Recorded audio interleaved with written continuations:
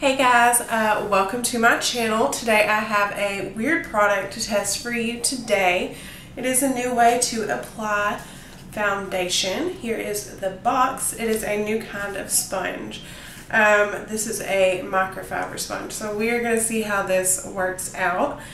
If you aren't already subscribed to my channel, be sure to hit that red button down there and hit the bell so you're notified when I post new content. Let's just go ahead and jump right in.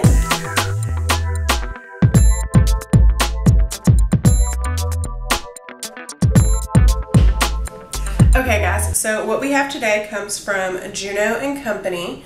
This is a thing that I see in my ads on Facebook all the time. It is called the Juno Fusion Sponge. It says that it will do less product waste and more application. And it is a microfiber sponge, so it feels kind of like a towel. If you can see, it's got kind of a weird texture to it.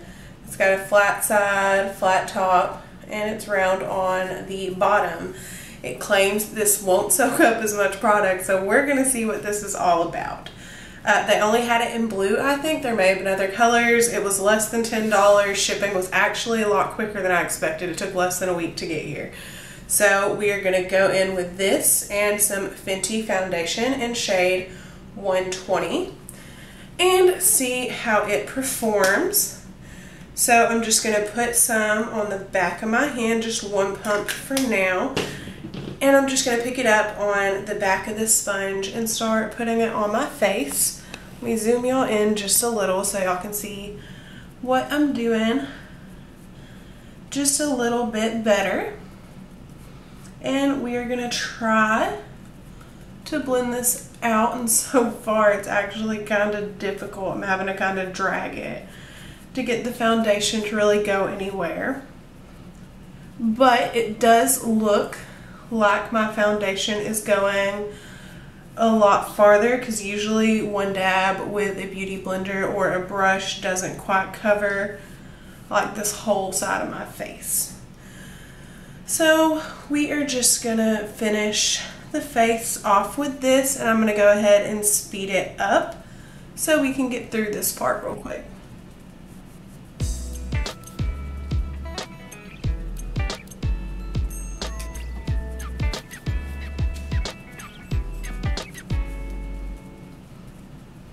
Okay, so that is half of my face done. If you can't tell, I think this foundation is actually a little too light for me. But so far, it looks pretty good. It is making the product go farther, but it's all just kind of sitting on top of the sponge. So let me do the other half of my face real quick. And then we're going to do the rest of my face makeup and just a tiny bit to the eyes, just to see how everything lays on top of this.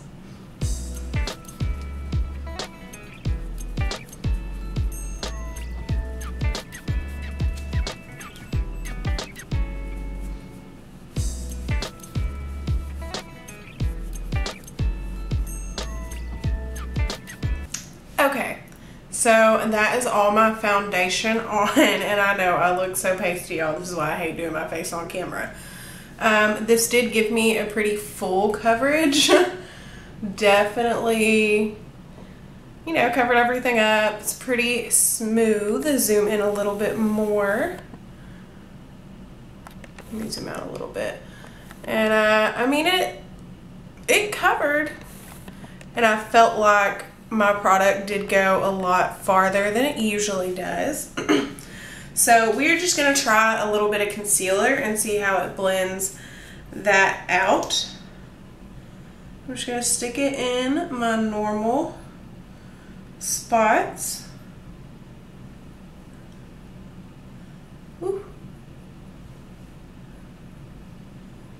Okay, and I'm going to give it a little extra to work with just to see what happens under the eyes. And I'm going to use this side here to blend that in with.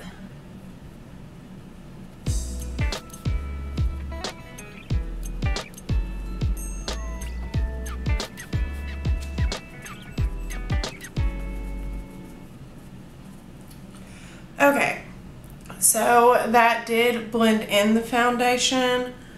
Forgot a spot up here, but what I'm noticing is the way that it soaks this product up. Usually, like, I have a little extra, so like this little monster here, I would be able to just take my beauty blender and cover it up, but it soaks this foundation up like it looks really gross really fast because it's all just like sitting on top of this. And it's like, it really is like a towel. So I don't know how I feel about this yet. I guess the next step, I'm going to go ahead and go in and do my blush and bronzer really fast, I promise. And then I'm going to, oh, I don't have my bronzer brush. That's okay.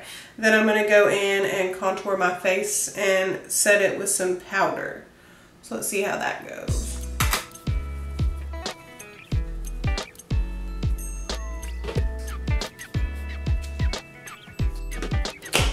Okay, so what I usually do at this point is I take just a little bit of actual contour and put it in that hollow right there. So I'm going to take just a little bit on the side of this brush and just put it through here, right in that area,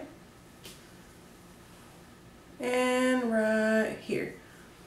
And then once I realize that line is too dark, because that line is always too dark, because when you're pale, contour has to be blended. I always take it with this and blend it out. And since the product is like so soaked up into this, like it's not blending out quite how I'm used to. This is definitely interesting. Okay, and since this has this little flat top, I'm going to take it directly into this shade in the Kat Von D Shade Light palette, and I'm going to set that under my eyes. Okay, this part I like because it actually fits in the pan without like destroying all of it. So that's good, I guess. Just to set stuff with, I do like this a lot. But like with the liquid, it's still just sitting right on top of that, and it just looks so gross. Okay, so I'm just gonna wipe off some of this extra powder. And I really don't know how I feel about this yet. I'm gonna get off of here and do a little bit to my eyes, and then I'll be right back with you guys. Okay, so I got my face on and I turned my brightness down.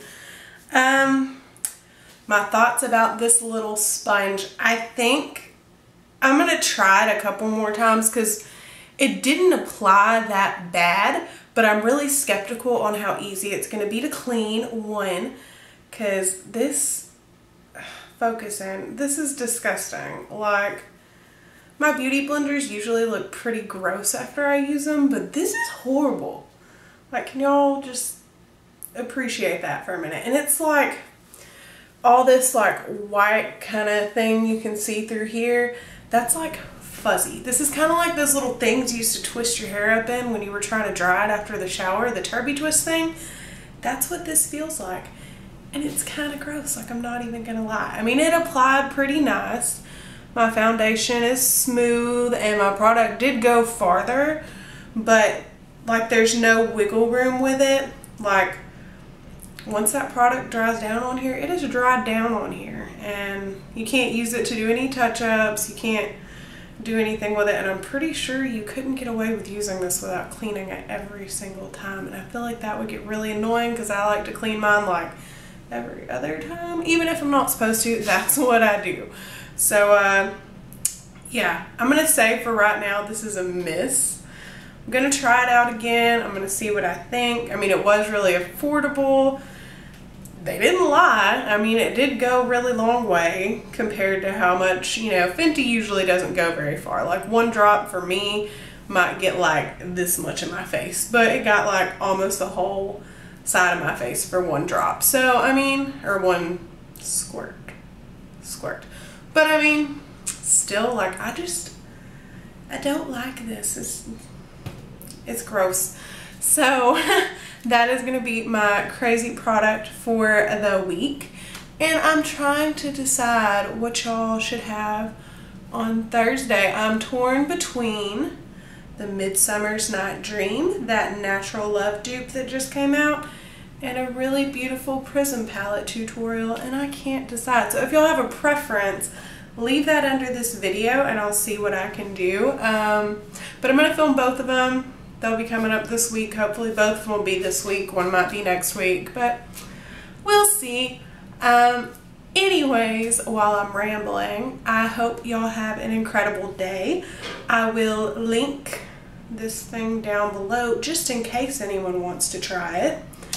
And I guess that'll be it. I will see y'all on Thursday. Bye, you guys.